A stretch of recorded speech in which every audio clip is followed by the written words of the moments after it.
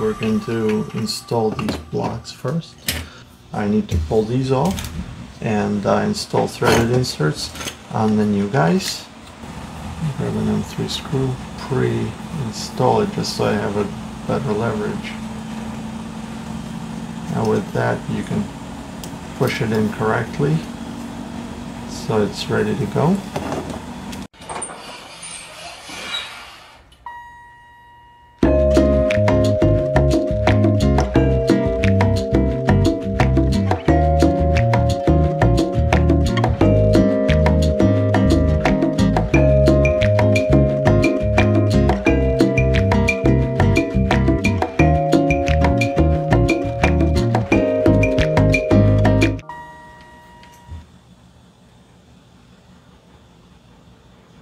Sink and flatten. It's still hot enough that if it's not fully sunk with your flat heat sink, you will completely flatten out in there.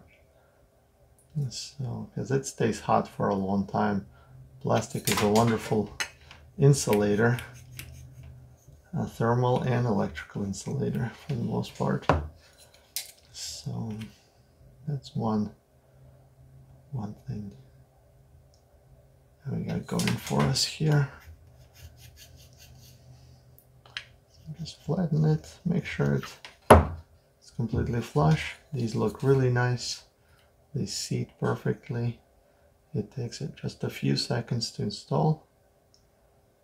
And yeah, you don't have to go too deep right away. Leave it proud slightly, and just as you work it with your heatsink, with your piece of aluminum heatsink, it works out really nice. Okay, we're back. Now that all these inserts are in place, let's put the bearing back in. This one's quite nice and easy. Okay, so the bearings go in really nice and easy. Now they're in tension, so the fit is just about perfect because it holds it in good shape. And let's see if I remember correctly. I believe this is fully centered in here, so it shouldn't matter which way you install it. And you just have to kind of line it up so you know where the D goes. If the D is like this, pop it right through, and it should be able to go in all the way. Let me double check how it goes in here. So I do need to shorten this axle from the original design. So I'll leave these out for the time being and just bolt on. There's also a specific arrangement. The motor comes in two different varieties, left and right. This is your standard motor that goes on the left side of the gantry, and then the wide block goes on the right side of the gantry. So since I'm upside down, this is left, this is right. And then these guys are let's see, there is also a reason to my madness here. This side goes towards the outside of the printer. So if you're looking at here, they need to be installed like so, and they need their pieces like that. Then we install the rod basically as far as it will go. It's a little bit of a press fit, so it pushes through all the way to this lip. You can back it up a little bit. This is optional. We'll see if I need to tighten those. So far it's a nice and tight fit on all of these, and this was much simpler. And then the motor bolts on right here. Fits just right. No need for any kind of persuasion. these features here would have been impossible to print, so I built in these bridges. It did snap it during assembly, which is fine. They're supposed to be just strong enough to hold that piece here, and this is purely cosmetic, but I wanted to continue that surface. So sometimes you do things for vanity, I guess. The stepper motor has to be put on first, or else you won't install the screws. So the replacement of a stepper will be a little bit more involved. Now, I don't know how often you change out steppers. It's generally the last thing that ever fails, so, or that needs to be changed out. If you are upgrading your stepper motors, I guess there's a little bit more work on this particular gantry, because you can't just easily access the screws for the motor. I just go around or in a cross pattern and just tighten it up nicely, because certainly these two screws you're not reaching once the axle is in. Before I forget, I need 2 bearings for the for this rod,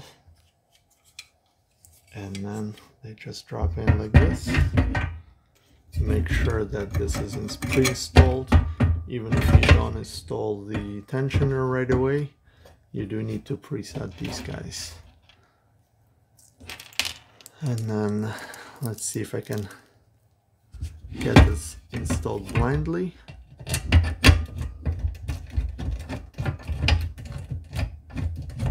Will I be able to find it? With brass inserts, be careful though. Don't cross thread them. And once I make contact with the screw, I just back off 1/4 of a turn or something, just to make sure that I can square the gantry later. I can leave these things floating for the time being. So no need to go ape on this just yet. Again, with threaded inserts, you never want to go ape on the connections. And we're back serious this time. Last time I forgot these bearings, so I had to pop this off. But let's really quickly, let me show you how this goes on. This just clicks over the rod, and then the 2 bearings slide in. So perfectly easy to set up. Let's see how the rods go in. So I'm gonna, this surface actually was probably has a little bit of an elephant's foot, so I'm gonna give myself a little relief, like so. Just deburr that edge and see if I can press this on without much issue. So it's nice and tight. We'll do that with both rods. So again, very relatively easy. Then I'll push these forward by as much as I need to, and I guess I should deburr that side as well. Deburr it to make it easier to install, and then I'm going to push it from the left like so, and then I guess that's what I'm saying. So that's my, and the gantry is automatically, oh my gosh, butter. Feels like butter, but I forgot all the bearings here. So we have to pull these shafts out slightly and just work them a little bit at a time. So let's see, that's the back of the machine, and the back requires 2 bearings per tool head. So let's put 2 plus 2, That's where the weight is. That's where most, I was even thinking that the rear shaft I could run the steel and change this to aluminum or even carbon fiber. That would be kind of cool. So that's my rear of the tool. Kind of work it together. There we go. And put 2 bearings here. That's the front of the machine, I hope. So slide this into position.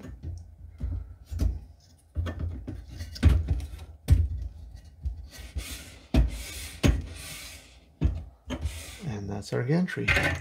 Then once I've the nice thing with the 70mm center to center is that it is almost self-squaring. I can drive this from one side without any issues and do the same thing here.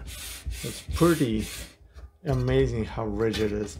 I will obviously drive this here, tighten those screws, drive it here, tighten those screws, but I'm amazed how nice this gantry is. Oh, let me show you this tool here. This is a bearing removal tool. So the new design, this is just a random part, the new design requires these bearings to click in tightly, and so you can no longer pull the tool straight up and decouple it. And this example, the latch is already broken, but the concept is that once it clicks in place, it's going to be very hard to remove the tool. So I came up with this little bearing detachment tool or delatching tool. So yeah, that's another file to post on Printables.